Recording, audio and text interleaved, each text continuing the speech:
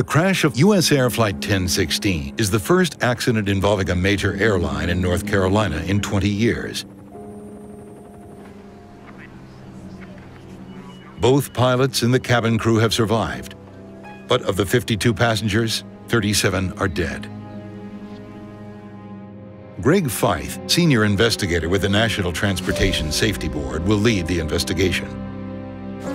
Anytime you go to an airplane accident site, a crash site, there's always this wave of emotion. I don't care how seasoned an investigator you are, because you know that people have been seriously injured or killed in that particular event. Examining the wreckage is the team's first task. So what do we got? They must determine if a loss of engine power was a factor in the crash. They examine the DC-9's two Pratt & Whitney power plants. Right away, they spot something unexpected. Look at that. The thrust reverser on this engine is deployed. Their examination of the right engine indicated that the thrust reverser was in the deployed position and that the thrust reverser on the left engine was in the stowed position. Thrust reversers are deployed upon landing to help slow the plane down. They work by redirecting the engine's high-powered exhaust gases forward.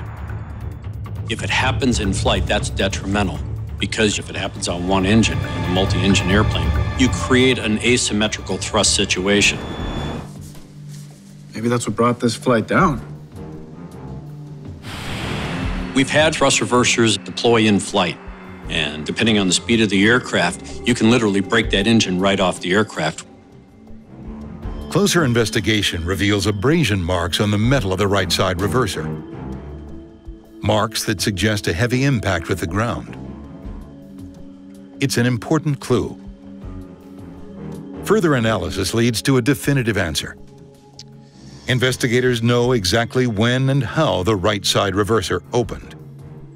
They were able to make a determination that the reverser on that right engine, even though it was deployed, happened during the course of the impact sequence and did not happen in flight.